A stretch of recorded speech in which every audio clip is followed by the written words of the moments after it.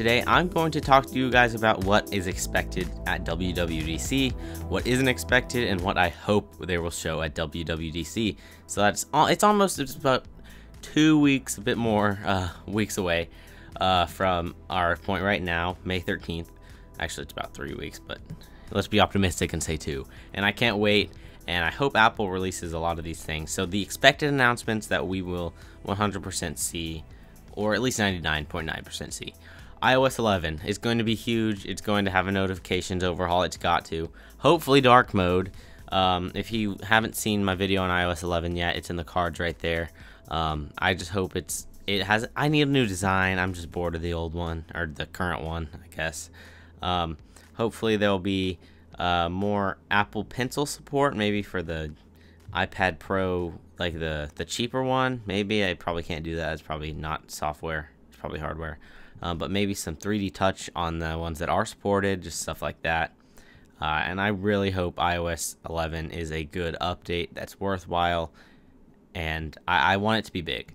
Hopefully it'll be, because the 10th anniversary iPhone, which is supposed to be all that, is coming this year, and it will run iOS 11. So keeping my fingers crossed.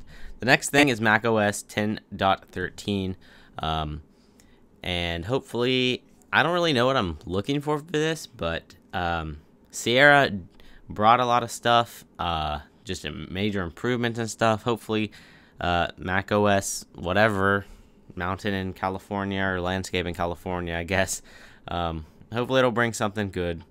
And yeah, something I'm really excited for, watchOS 4.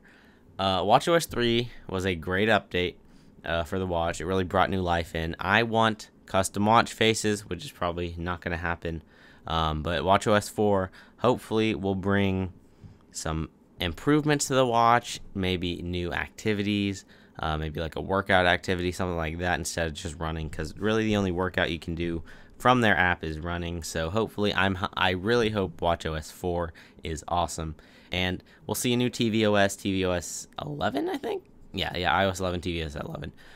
Don't know what I expect there.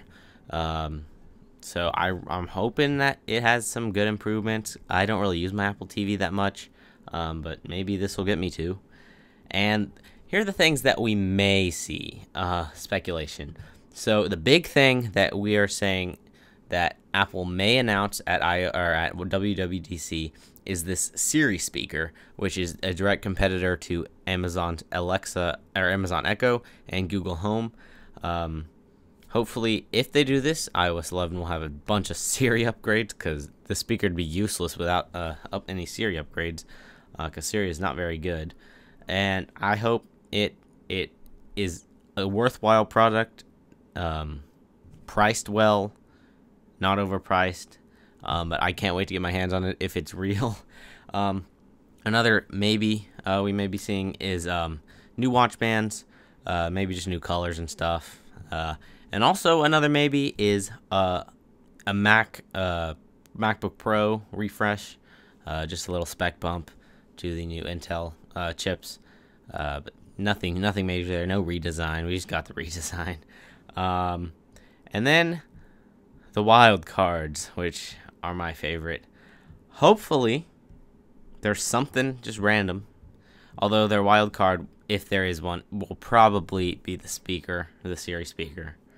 But if there is a wild card, I'd like it to be the iPhone 7S and 7S Plus. Just hear me out. It will look like the 7. We've already seen that. If this is even going to be a product, it'll look like the 7, and it'll just be a little upgrade, probably spec upgrade, maybe camera upgrade. And if they announce it now and release it this summer, there'll be more sales there, but it'll be a totally different product from the iPhone 8, and the public will not view the iPhone 7S as a inferior product when it's launched alongside the iPhone 8. Don't know if they do that. Maybe it doesn't make sense. But personally, I would like to see the 7S this summer. Same design, everything. Maybe jet white, whatever that thing was rumored. Although jet white wouldn't make sense. It'd be like Arctic white or something.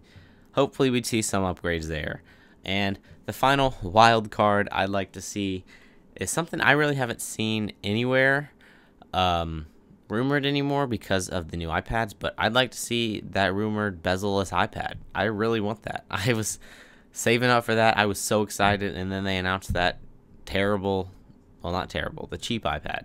That's what I'm calling it, the 2017 iPad Air, the cheap iPad. So I'd like to see the iPad. Those two wild cards probably won't exist. The wildest thing that will probably be announced is the Siri speaker that is rumored. But what else would you like to see? What do you think Apple will do with iOS 11, macOS? You tell me in the comments down below. I'll be hanging out in the comment section for like, actually, whenever. So just comment whenever. But if you want to see more videos like this, hit that subscribe button, and I will see you guys in the next video.